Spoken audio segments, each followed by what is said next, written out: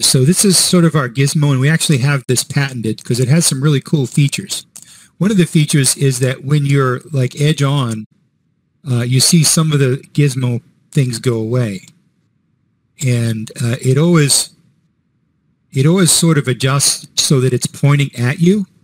So you can see how the gizmo is pointing at me here. If I rotate it around, it adjusts, and it still is pointing at me. So you can see as it goes there, it adjusts.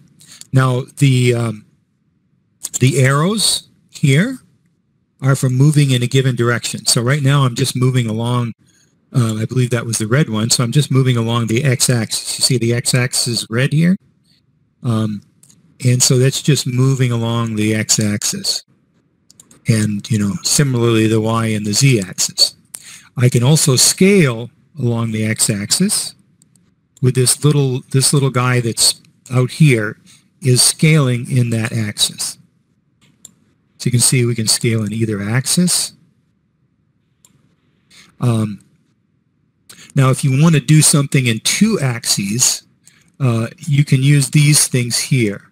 For example, if you hover over this guy, you can see that it's now scaling in the x and the y axis. So you can, you know, if you move up and down, it scales up and down in the x and y axis. Conversely, these ones in here, these sort of semicircular quad things, as you hold over them, you can see that it highlights the things that it's going to move. So if you want to move something in just this plane, the XY plane, you can grab this guy and do that. And if you want to rotate in that plane, you can use this one to do that. And here you can use this one. Now you note that the axes are always kind of aligning with the default axes here, and we have ways to change that.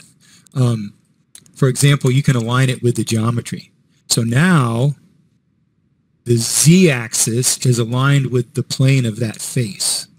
Or if I pick an edge, you can see the x-axis is aligned with the edge, and the z-axis is sort of aligned with the average of the two adjacent faces. So one of the useful things that we have is the ability to lock the axis. So let me grab this here. So let's say we wanted to lock these guys in this particular position. We can click lock here, and then let's say we go grab a vertex somewhere. You can see it's locked in that orientation. So then if you want to move, you know, relative to that face, you can move in the orientation of that face.